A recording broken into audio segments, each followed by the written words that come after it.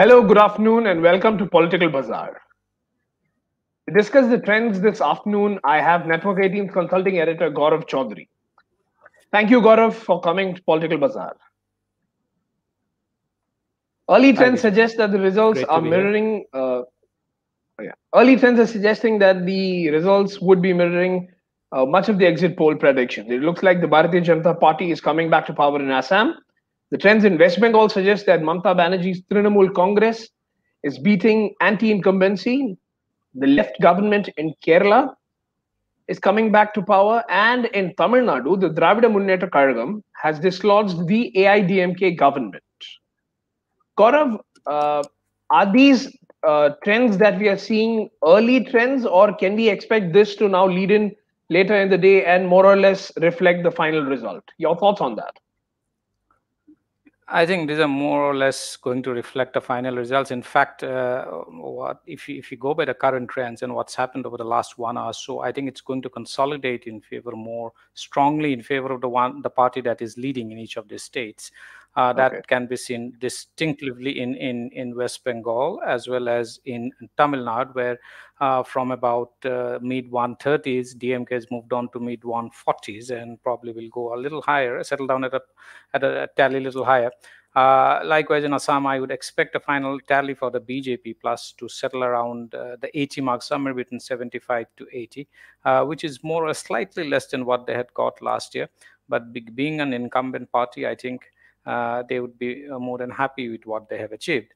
Likewise, with the case in Kerala, which it's you'd know more than I would, but this is something that this kind of a sweep was something that the Congress would not have expected. This is more about a story of what's going to consequences for the Congress than the left, as much as it is about the left victory in Kerala. And clearly in West Bengal, the mandate is very clear, overwhelmingly in favor of the Trinamool Congress. Mamata Banerjee establishes her undisputed status as the state's leader. BJP, from a party that had 3 seats, would have gone up to around 80 or slightly closer to 90 in the final tally, as it may be, but still it's far away from the mission 200 that they had been proclaiming during the course of the very high octane campaign, even before that. Clearly, BJP is still emerging as is going to emerge as the principal opposition party, but the gap between the principal opposition party and Mamata Banerjee-led TMC is extremely wide for anyone to feel at this point. Okay, before we go to individual states, I just want to ask you, of the 4 states that have gone to polls, in 3 of them, the incumbent has come back to power. What do you make of this? Is it a reflection of the fact that we are in very, very difficult times and people prefer a continuation of government? Would you see that as one of the messages? I would not see that, because the reasons the incumbents have come back to power are very different for each of these states, and also the state where the incumbent has been actually defeated or is going to be defeated, Tamil Nadu, is also a very interesting piece of results. Tamil Nadu AIADMK actually was contesting the elections with a 10-year anti-incumbency against them. And despite that, the party is going to close in on closer to 100, if not 100, slightly closer to 100, with a vote share of about 35%. That's not a bad performance, given the fact that they have been in power since 2011, and they contested this election with a 10-year anti-incumbency against them, as also the fact that this is the first election without Jayalalitha at the helm. So the reasons for they not coming back to power are very different from why the incumbents have been voted to power in Assam and Kerala and Bengal. In the case of Bengal, clearly what was expected to be a tripolar contest eventually boiled down into a bipolar contest between the BJP and the TMC, and the consolidation of votes actually swung in the favor of TMC. It was a complete, the reasons are extremely binary. Now, we can go to the micro details of what happened and why this happened once the final numbers are out for each of these constituencies. But clearly, the BJP would have expected, their strategies would have expected that the ISF alliance, the secular front of the Congress and the left, would have actually cut into the TMC's vote, and that would have helped the BJP's vote share and eventually translate into greater seats. That did not play out. So arithmetically, it did not play out in BJP's favor. Whereas in the case of Assam, it was a wrong alliance for the Congress that struck an alliance with the AUDF. So you cannot take a stand against the CAA. And please, if you cut back to December 2019, when the anti-CAA protests began in India, it was actually first began in the state of Assam, and there was a lot of violence, and it was a very sentimental agitation that continues to linger and fester there. And BJP was at the receiving end.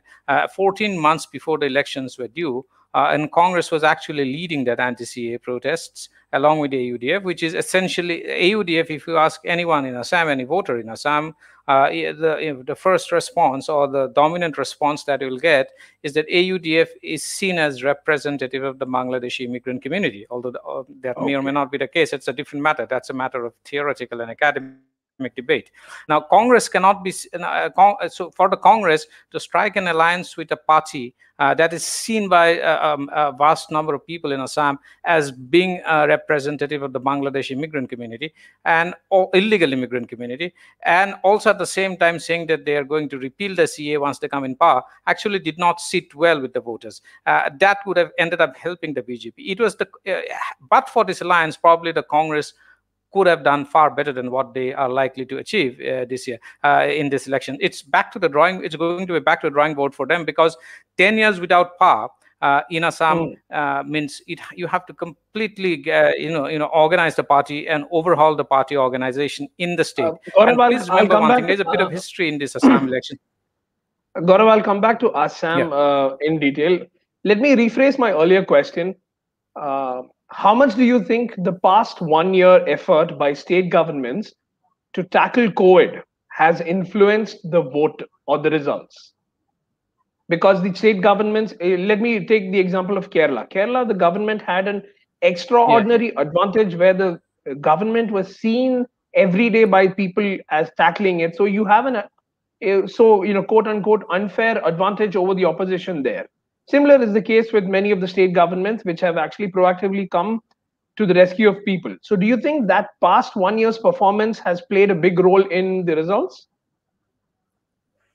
Absolutely, it will, because we are in the middle of a serious public health emergency, and the state governments, the state administrators, the state political leaders are at the forefront of it. So they turned out to be the faces of dealing with this crisis.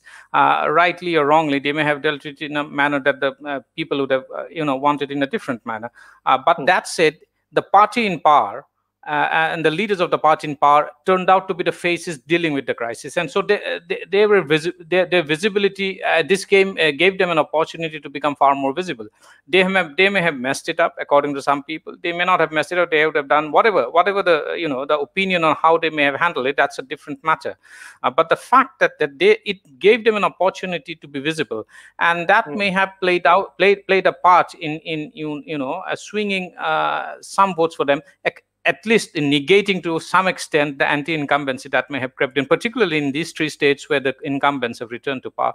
This is more true of Kerala than any other state, because Kerala, as you know, that the health infrastructure and the services in Kerala is comparable to the best in the world, whereas in some other states, it's not as that good, and Kerala remains a symbol of a benchmark of health infrastructure that the rest of the states need to achieve. So this probably gave the chief minister, as well as other political leaders and ministers, the opportunity to present a more humane face and also demonstrate.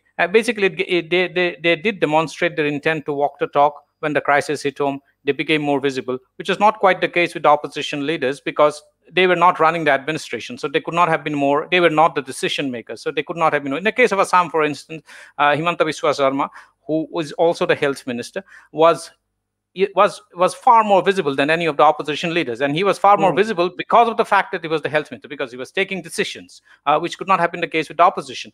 So that helped, and that in the final analysis, when a voter goes out to vote, that always will keep it'll keep lingering in the back of your mind, at least for the fence sitters who are still undecided. We should also mention here, since you mentioned about the Kerala model, Assam also has done a very good job in tackling the crisis.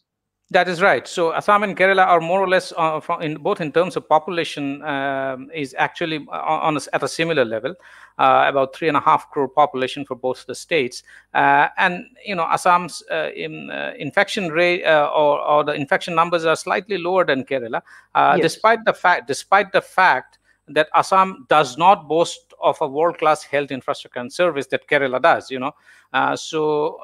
but despite the fact that Assam has done well, may have gone down well with the people. But that said, this elections in Assam particularly was an election of electoral alliances, and was more about electoral alliances than about issues. If CA was an issue, the Congress did the first misstep of the Congress was to ally with a party that it should not have, because which was seen as representative of being a representative of the illegal Bangladeshi immigrants.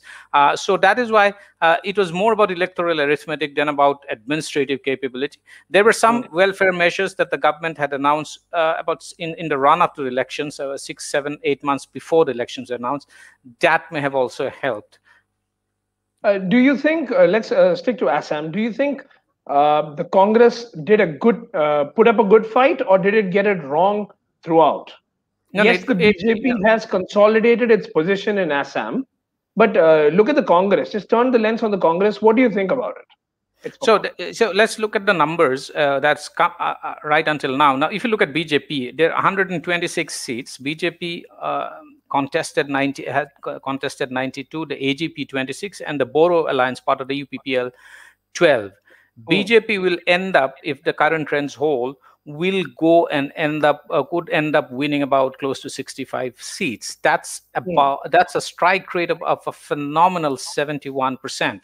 The AGP will win about 13 seats if the current trends hold, and the UPPL 6 seats. So 13 out of 26 for the AGP means 50% strike rate. Likewise for the UPPL. Whereas for the Congress, the alliance actually did not work. The Boro People's Front, which was otherwise until December last year, was with the NDA alliance, the ruling NDA alliance of the state, actually switched over to the Congress, the Mahajot alliance. And it was widely expected, both by the Congress electoral strategists and also many pundits, that the BPF area has about 12 seats. So the BPF will, the Bodo territorial, autonomous area has about 12 seats. So those 12 seats will en masse move towards the Congress alliance. That did not translate. That translated into only about, if the trends hold, is going to translate into about 3 or 4 seats. That's a very poor strike rate for an alliance partner that was expected to actually deliver close to 100% of the seats that it's contested. Likewise, for the AUDF and the Congress, the strike rates are much less than 50%, and that is where they got it wrong. So it's all about in any alliance we have something called the index of opposition unity. Now, if in this case, the opposition unity, while there was an opposition unity, it did not translate into closer to 1, in the sense that in seats that the AUDF contested, the Congress votes may not have translated or fully translated into AUDF votes or got transferred into AUDF votes. And in seats where the Congress contested, many votes would have actually gone in favor of the opposition because they were in an alliance with the AUDF, and that can be seen in the results. So this is something that the Congress will have to seriously consider, because I'll give you an example of one seat. There's a seat in Upper Assam, and the BJP there are 47 seats in Upper Assam. This was the area that went to polls for the first time in the first phase. Of these 47 seats in 2016, the BJP had won 35. They seems to be retaining all of them, if not done better. Now, among these 47 seats, there is a seat called Nazira. Nazira is in Upper Assam. It is represented by Debabrata Saikia of Congress. He is the son of late Hiteshwar Saikia, who was in power in Assam who ruled Assam as chief minister for 2 terms.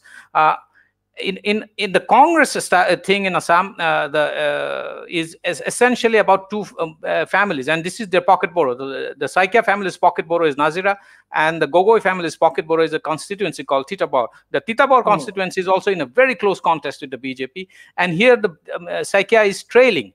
It does tell you that the Congress actually is losing even its core pocket borrows, which was supposedly would have been believed to be cakewalks. So what does it tell you? It tells you that the alliance with this party have actually swung even their core voters away from them. It's not necessary that they have swung towards the BJP, but because there is no other alternative, they would have gone and voted for the BJP. If this alliance would not have happened, I would not have expected Debabrata Saikia probably be in a losing position as he is now. So the AIUDF alliance has cost the Congress dearly. Yes, that's right. And as much, the Congress, the AUDF hasn't lost as much as the Congress would have from this alliance. The loss is entirely Congress's. It's not the AUDF alliance. The AUDF will probably end up around 13, 14 seats, which is the middling range over the last 15 years that they have got. They have got. Okay. Let's come to West Bengal. The BJP campaigned, and it campaigned really hard in West Bengal. The seats do not reflect the number that it was expecting. So what does this reflect on the BJP in Bengal, especially, and the BJP leadership in its entirety? Because actually the whole national leadership was there campaigning against a regional party. And if you see the trends, it seems like Trinamool Congress has actually stood ground. It has not budged much. And for a government that is in power for such a long time to actually retain that strike rate is quite commendable. What do you think about it? Oh, absolutely. And they were fighting, they were up against a 2-term anti-incumbency. So this is going to be the 3rd term. And you have to give it to Mamata Banerjee. She has fought a bloody good battle against the entire electoral might of the BJP, led by none other than the Prime Minister and the Home Minister. So full credit to her and her team. The thing for the BJP is that in terms of absolute numbers, BJP has moved from 3 seats to about close to about 90 seats, or maybe somewhere between 80 and 90 seats. That's a massive jump seen in itself. But that's not the case. That's not the number that the BJP expected. BJP was expecting to form the government here, come closer to the a magical 147 majority mark. That hasn't happened. We can analyze why it did not happen, but one of the reasons prima facie is that the last phases of the election actually would have gone against the BJP, because what is happening in the country now, we're in the middle of a serious public health emergency. The buck is being seen to be stopping at the central government, and that is something may have swung some votes against the BJP. That is one, but that is during the last 3 or 4 phases. The other thing is that if you look at the Jungle Mahal area, that is where the BJP was expected to do very well, and the party itself was expecting to do very well. That did not happen. So essentially, and also Nandigram, Mamata is now back to leading. Shubhendu was leading for the first 3 or 4 rounds, but Mamata is now leading. Clearly shows that BJP's strategy, 3 things would have happened here. One, the strategy of not projecting a face may have backfired, because people generally would love to vote for a party that sees a clear leadership in place if it were voted to power. That hasn't happened. So what does it convey? It conveys a very kind of a mixed message to voters, that the party itself is not sure who is going to lead the party if it comes to power. That is one. Second, Mamata's and her electoral strategy, Prashant Kishore's strategy to persistently drive home the point that the BJP is an outsider party and Mamata is the daughter of the soil, as it were, actually worked. Because BJP, if you travel towards east of India from Bengal upwards of northeast, you will always realize that the BJP is seen as a so-called Hindi-speaking North Indian party. They have broken that image in Assam. That's commendable because of various reasons. Because one, Congress was in power for 15 years, and because of the existing anti-Bangladesh immigration issue, which the BJP have been able to successfully politically exploit. But that has not played out in a similar way in the case of Bengal. You cannot go out. If you're familiar with Bengal, you cannot go out in Bengal and expect to win an election by campaigning in Hindi. You need to have a very, very local flavor. That is something where the BJP missed out, because what my own understanding is, from observation, is that BJP actually tried to supplant the playbook of Bihar and UP in the same template of electioneering and electoral strategy in the case of Bengal. That is not going to work because there's a very strong sense of subnationalistic and linguistic cultural identity that the Bengalis are very proud of. And that is something that Mamata Banerjee was clearly able to drive a wedge so far as the voters are concerned. The other thing is that the imports from TMC to the BJP was expecting all imports from the TMC to the BJP, while they were very high octane and spectacular party joining parties, did not translate into votes and seats. This is something that they got, I think, their strategy wrong because, and we have seen in many occasions before in many elections, imports, turncoats as it were, actually do not deliver the same degree of results or the return on investment as they would have done in their originally parent party. So that is something that the BJP will have to rethink. They will have to drop their organizational structure again, and somebody from within the party who's seen as a very son of the soil face will have to emerge in BJP in Bengal for the party to get a toehold. But that said, it's one step closer to power, although that final step might still be a very long one for it to take because it's established itself as the principal opposition party. Is this especially true in the case of the Adhikaris in Midnapur, where they thought BJP could get them and the whole area would actually go to the BJP? That has not happened as of now. That hasn't happened, and so that is why I'm saying that the import strategy did not work here in terms of translating into votes. So eventually, anything that you do, if you're importing candidates or somebody has jumped a ship and joined your party, the final objective, the final goal is to get more votes and seats. That hasn't happened, and something that the BJP probably will have to rethink. And also, it's not just about importing candidates from another party in the state. It is also about importing campaigners. As I said, it has to draw up its organization, build it there, and has to spend more time.